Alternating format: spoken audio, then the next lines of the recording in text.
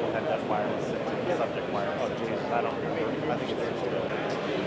I'm Brian Betts. I'm a marketing manager with National Instruments here at Sensors Expo. One of the interesting trends that we see here at the show this year is wireless technologies, and we're demonstrating wireless technologies in our booth. I'd like to walk you through one of the demos that we're showing today. The demonstration that we're showing here involves measuring different wireless sensors from several companies that are also exhibiting here at the show today. One of the challenges with wireless technologies is that there's really a multitude of standards. Some vendors use 900 megahertz radios. Some vendors or sensor companies will use 802.11, for example, which is Wi-Fi.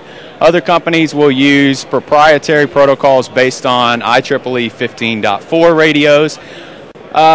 One of the challenges with this historically has been that because different vendors use different protocols, it's been a challenge to integrate different sensors from different companies, which is often beneficial if you've got a complex application.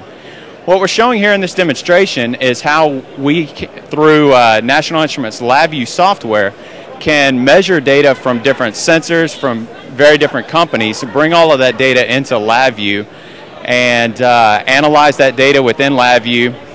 LabVIEW is a graphical programming language, so it allows the user to build a custom application to measure data, analyze that data, and present it however the customer sees fit depending on that application.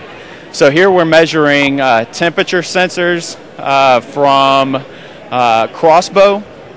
We're measuring light from a sensor made by Meshnetics. We're measuring sound from Banner and Accents, bringing all of that data into LabVIEW, analyzing that data, and presenting it on graphs.